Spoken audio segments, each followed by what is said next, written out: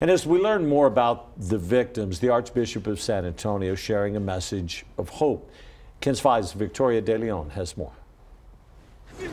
A memorial grows, but names are nowhere to be found as strangers mourn the lives lost in an 18-wheeler. There were a few things that called my attention. First was to respond and go to hospitals.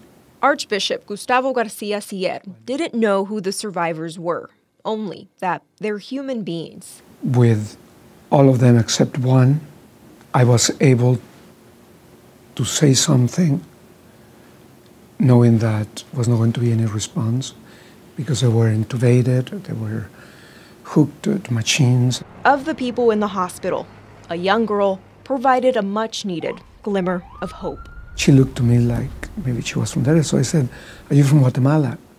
And she smiled, said yes. I felt a little bit of consolation myself, with that smile. Archbishop Gustavo has been to several hospitals visiting people he doesn't know. The other ones, they were unconscious, and at that time they were 48.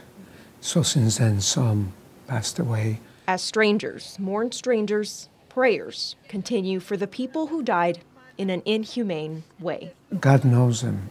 God knows very well their names. God knows how they can be happy now. Victoria De Leon, KENS 5. The Archbishop is also calling for immigration reform. He says immigrants are often abandoned by systems that were meant to protect them.